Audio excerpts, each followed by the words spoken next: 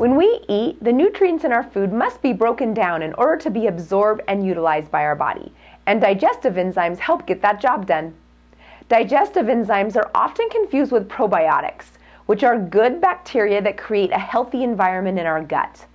On the other hand, enzymes are complex proteins that help break down our food, and both are critical to gut health. Our body makes many different types of digestive enzymes that have specific jobs.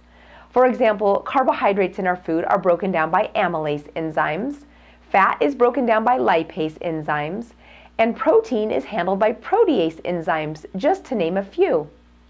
While our stomach and small intestines generally have no problem producing digestive enzymes, there are some issues that can inhibit your system from making enough, such as lactose intolerance, celiac disease and gluten intolerance, food sensitivities and allergies, and any condition that prevents the pancreas from functioning well.